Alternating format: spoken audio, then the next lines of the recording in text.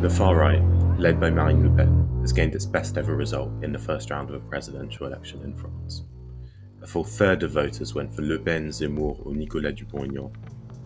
Win or not, Le Pen is all but certain to lead the far right to its best second round result in history.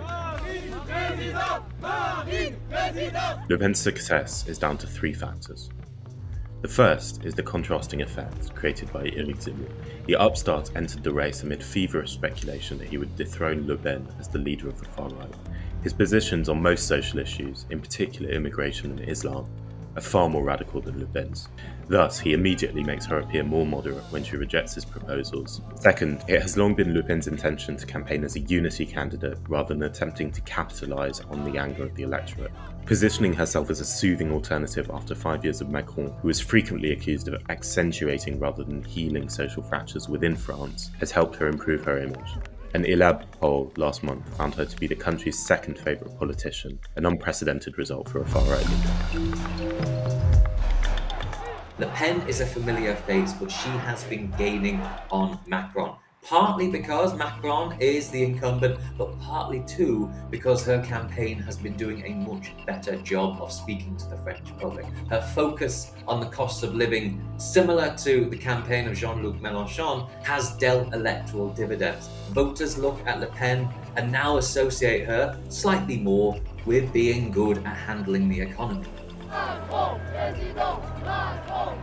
Macron is now defending a record. In 2017, he was one of but many change candidates. Now, he's a status quo candidate. He is the president, the incumbent. And voters associate him more with stability and security as opposed to shaking things up. Le Pen long ago chose the cost of living as her central campaign issue, months before it became as central to the political debate. She is now one of the most trusted voices in the country on the issue, at the precise time that rising fuel prices and inflation have put it top of the agenda. A debate focused on economic issues also helps draw attention away from questions on which the far right is more divisive, such as Islam and foreign policy. Voters in France have never been more desiring of radical change than now. You ask the French public whether their economic order needs radical root and branch reform, and 66% in France would say yes, the same number that you see in the United States, much more than the 45% in Britain who say the same.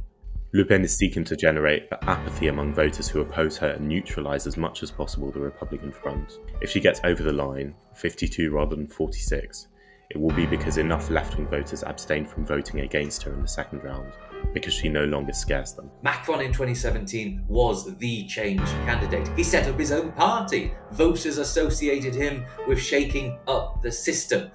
But now he's no such thing, and that matters. The perfect sign of that comes from Jean-Luc Mélenchon's own electoral base. This may sound a little bit odd. Jean-Luc Mélenchon is the French equivalent of Jeremy Corbyn, and Marine Le Pen is a radical rightist, if not hard rightist. Mélenchon's own vote, however, is showing signs of sympathy with Marine Le Pen. In 2017, the firebrand leftist's own vote went 52% Macron, 7% Le Pen. The rest either stayed at home or went in the polling station to vote blanc, which is registering your protest. Now it seems to be 36% Macron, 27% Le Pen, a 20-point increase for Le Pen on 2017. That vote, that split in the Mélenchon base is significant, and it is one of the main reasons why the polls are so narrow. What matters in the second round is whether left voters, Mélenchon supporters, come out to back Macron. If enough stay at home, Le Pen might just squeak it. Let's see what happens.